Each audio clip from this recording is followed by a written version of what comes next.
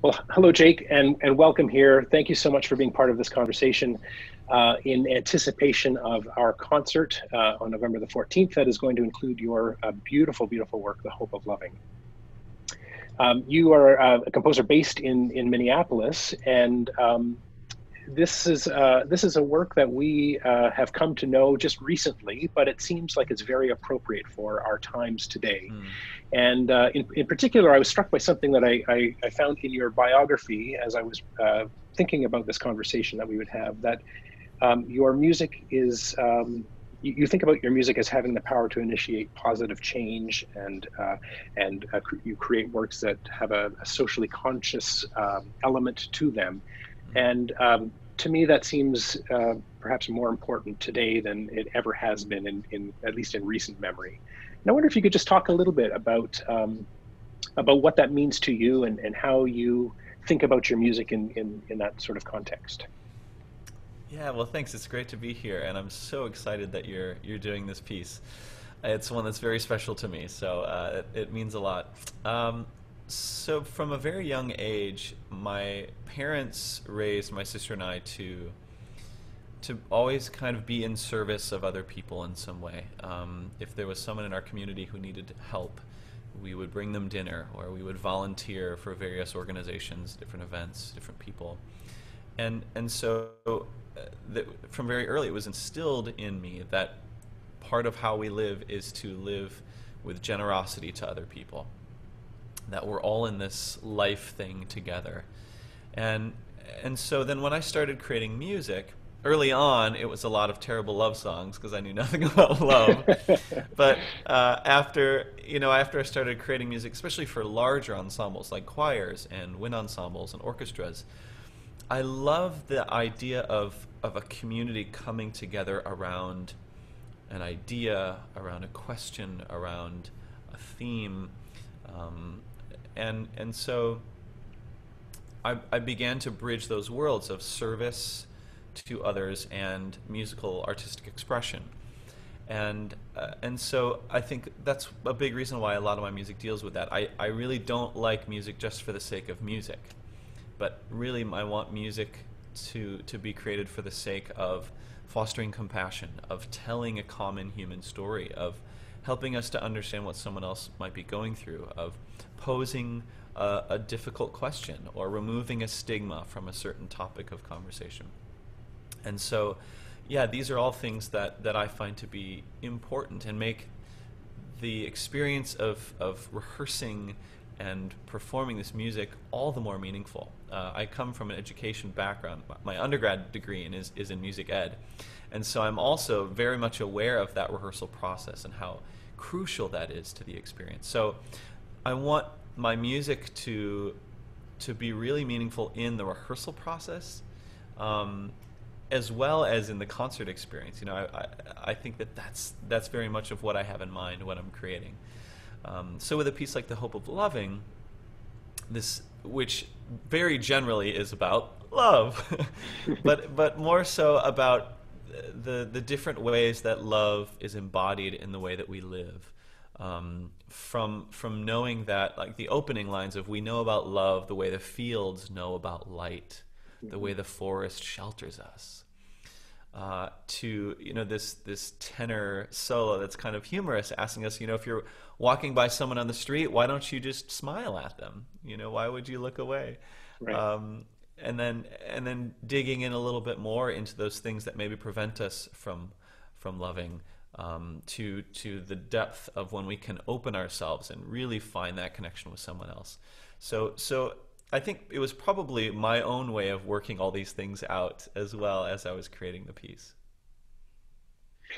That's really wonderful, and you certainly hear that in the music. Certainly, the texts that you chose for The Hope of Loving resonate with all of those things that you just said. As does, I think, a lot of your other music. I mean, I've come across a number of your works now that to me speak to those characteristics, and those elements of, as you say, generosity, compassion, this idea that we're in this life together, and if we're going to get through it, we better make the best of it together, right? And Yeah. so could you say, a little bit, like, how does your music um, emanate some of those characteristics? Like the texts, obviously are very closely aligned with those themes. Hmm. How does your music speak into that? Well, I treat every piece like a research project, and that starts with, for choral music, with the text, Mhm. and so I'm trying to find out as much as I can about who wrote it, why they wrote it, when they lived, where they lived, how all of those elements influenced what and how they wrote. Um, you know, Spending a lot of time with the text, and so when it comes time to creating the music, all of the music is heavily influenced by what I've learned and extracted from the text itself. And so I really do rely on the text to provide a lot of the musical information. The form of the piece is based on the Yeah, text. right. The rhythm of the words, of the melody, it's all taken, I improvise the words, singing them until I find something that feels natural Yeah. and within kind of the emotional essence, the emotional world that the text creates.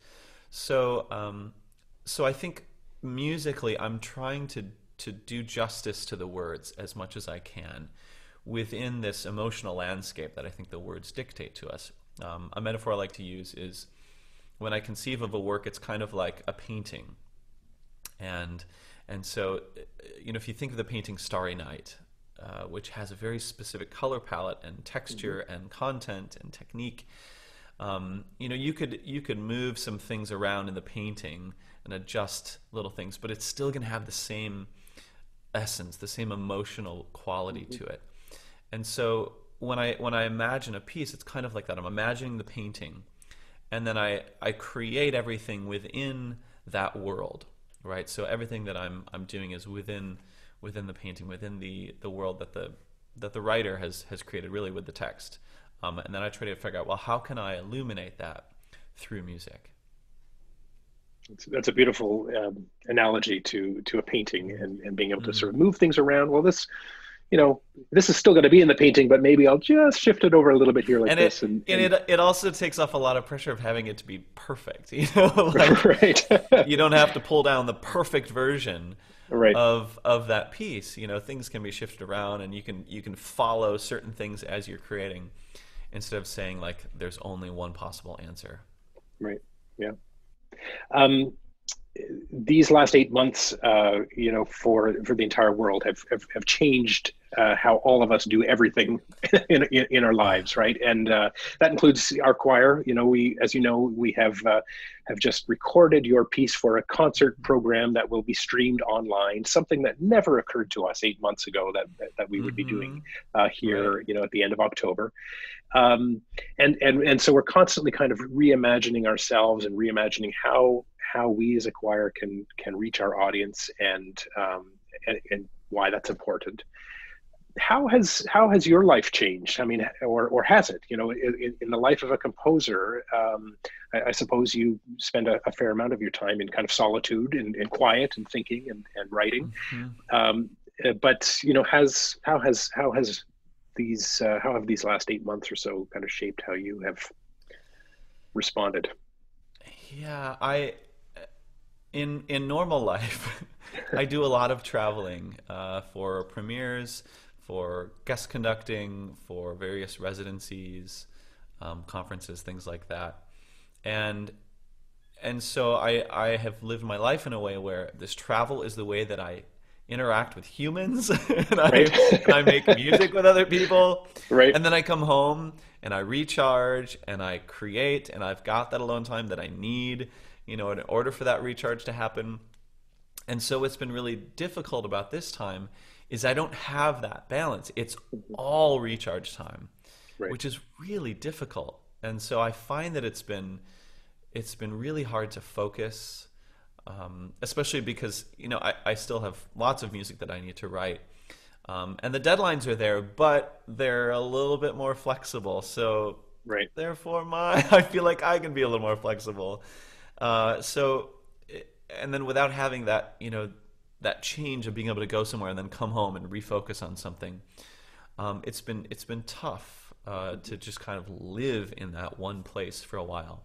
Yeah. So I'm trying to work through how to do that, especially now with the winter coming, and where I'm going to be inside even more probably. So that's been a challenge. Also, with so much going on in the U.S. Throughout this time, it's been a really difficult, challenging point in our nation's history, especially right here in Minneapolis, which is kind of the hub of a lot of the racial strife that most recently was happening with the murder of George Floyd and the various riotings that were, right here in my neighborhood. Right. My bank is destroyed, my post office is destroyed, burned to the ground, and so that is weighing on me too, and trying to figure out what is my role as a human, but also as an artist with a platform, and how can I lift up voices? How can I help change narratives? How can I use this artistic force for good? And so all these things are kind of swirling around and trying to make sense of it all, as well as being a part of the global pandemic. So it's definitely a challenge. It's absolutely a very complex and complicated time right now. And as you say, being in Minneapolis, you're sort of at the epicenter of some of the racial unrest and injustice that has taken place and sort of launched a greater movement that is necessary, I think, for all of us to know about and be part of. That must weigh very heavily on you, not only having lost the ability to sort of freely move and engage with other musicians as you normally would because of the pandemic, but also to have something so global being right on your doorstep, outside your windows and so on. We've even from Canada, we think a lot about Minneapolis and the various places in the states that have had unrest, and we think about our own responsibilities to each other here in this country. And to me, that's again why your music is so important right now. It's so it has such a tangible relationship to those big themes, those big questions, and exactly why I wanted to program this piece as sort of the centerpiece of our program. Hope and Refuge is what it's called, and certainly your work speaks into those things. I had one other question that I thought I would pose to you. The Hope of Loving was commissioned, I believe, by Seraphic Fire. Was that right? The wonderful choir in the U.S. in Miami. Yeah. Mm-hmm. Wonder if you could you talk a little bit about your sort of commission process? Like how do you work as a composer, and how much of a dialogue is there between the commissioner and the commissionee, and are they part of speaking into that process, or do you sort of take an idea and run with it and come back with your creation, or what does that look like for you? Every project is different, and it depends on some conductors like to be really hands-on, and others not as much. Sometimes I'm given a theme or a concept. Other times it's Jake, just write us a piece. That must be nice. Yes and no. Yes and no.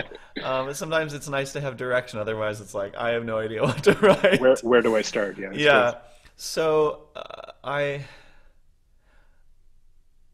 will always take suggestions on for choral music. I will always take suggestions on text, but I will never enter a project in which the text is dictated, because not all text can and should be set to music, and I'm really, really, really picky with the words that I use, and so that's one aspect. But I think I tend to prefer to just do my own thing, and not really send many updates, but just like get the work done, because it's such a process of revealing, or gradually a piece is revealed, or a concept is revealed over time, and that's not necessarily a speedy process.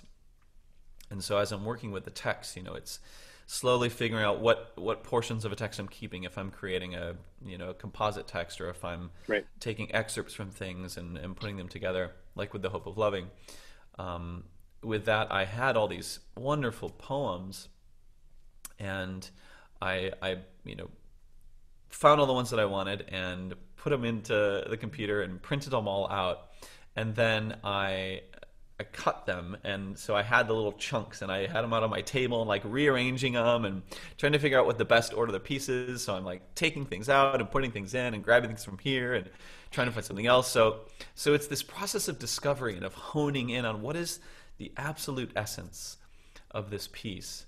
And so I'm not always great at wanting to share that part of the process, because it's so internal.